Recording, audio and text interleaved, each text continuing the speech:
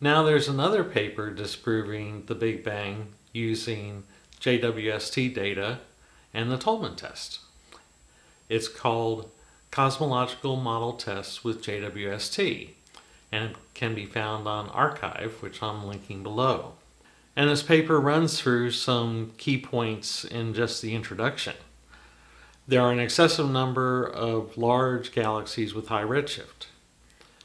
There are high redshift galaxies that have disks and bulges, indicating that they're old galaxies.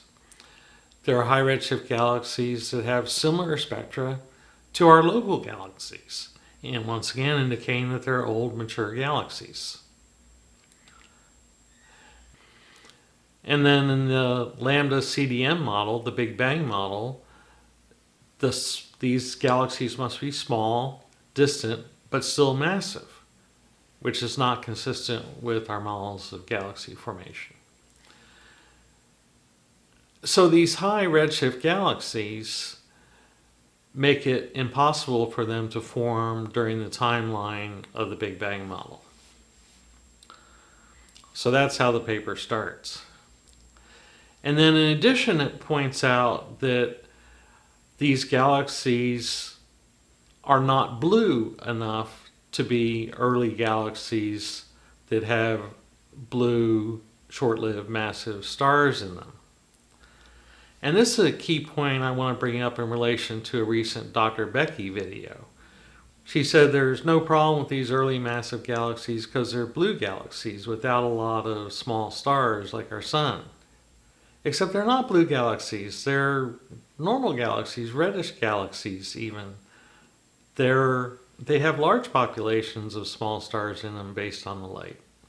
So the whole idea that all these early galaxies were blue galaxies is one of the Big Bang myths that's being overturned by JWST and even some of the Hubble data before. Now the really important part of the paper from my standpoint is they went through the data in relation to the Hubble test. They looked at how big are the stars or galaxies versus how big they should be depending on the model. And I went through this before in another video, but basically if you look at the Big Bang model, you have three curves of distance. One is the curve that goes up and down, and that is basically saying that galaxies were much closer in the far distant past, and the high redshift galaxies should be closer to us, and thus they should look larger to us. And then we have the co-moving frame distance, which is where the galaxies are now, which we can't actually observe because we're seeing them much earlier in time. And then the linear distance. And the tired light models fall between this co-moving frame distance and the linear distance. So it makes the galaxies look much smaller than they would be if the Big Bang model were correct. So this is the test that the paper discusses. And they looked at data in the black dots, which were pre-JWST, and the red dots are from JWST.